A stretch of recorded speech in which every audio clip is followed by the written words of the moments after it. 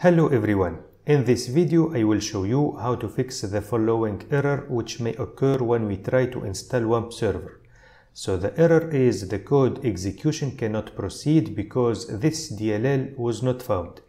So to fix this error we need first to uninstall Wampserver because it was not installed correctly. Then we need to install Visual C++ Redistributable. And finally we need to install Wampserver again. So first, let's uninstall Wampserver. So here we have to make right click, then Programs and Features. Then here we have to find Wampserver and we need to uninstall it. So we need just to uninstall it. In my case, it is already installed correctly, that's why I will not uninstall it. So once it is uninstalled, we need to download and install Visual C++ Redistributable. So we need to go to the browser, and here we have to type Visual C++ Redistributable.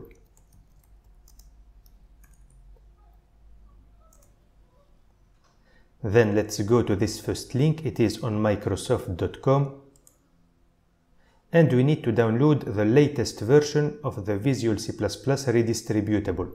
So let's scroll down, and here we can see that we have different versions of the installer. In my case, I have a 64-bit system, so I need to download and install this version of the installer. So to find the version of your computer, you have to make a right click on this button, then System, and here we have to go to System Type. So in my case, we can see that I have a 64 operating system. That's why I need to download and install this installer. So I need to save this installer. Of course, it will take some time depending on your internet connection speed. Now the file has been downloaded correctly, so we need just to run it.